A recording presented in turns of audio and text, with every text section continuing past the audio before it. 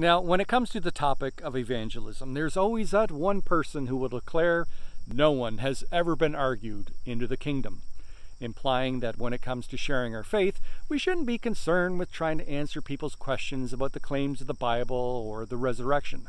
No. All we simply need to do is share our testimony. Well, evidently, both Jesus and the Apostle Paul never received that memo.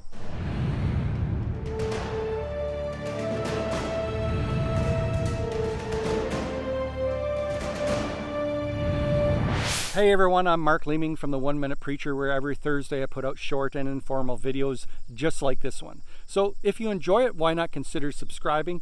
And if you've already done that, please consider giving this video a thumbs up and possibly even a share. Now, let me begin by saying that when in this video we're talking about arguing for the faith, we're not talking about getting into an angry confrontation with someone. We're talking about presenting an argument, presenting a case for Christianity in a godly manner.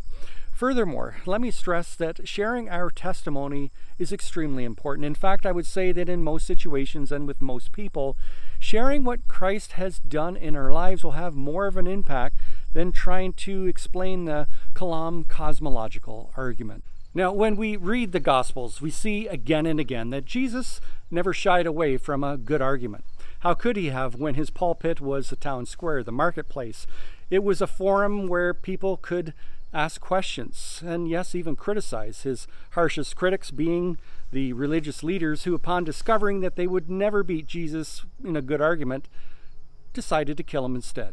And the same holds true when we read the book of Acts about the life of the Apostle Paul. How upon entering a new city, he would go to a synagogue and immediately begin to reason with them, to debate with them, to argue with them concerning the Messiah.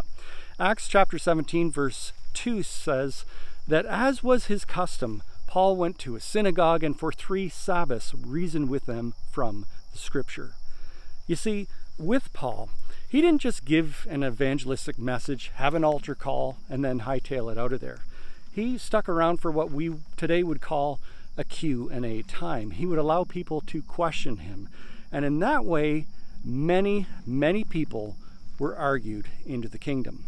In fact, in many ways you could say that the early church was birthed through argumentation. Now, lest any of you become discouraged right now and think, well, I could never do that. Truth be known, neither could I. That's a very unique gifting and calling.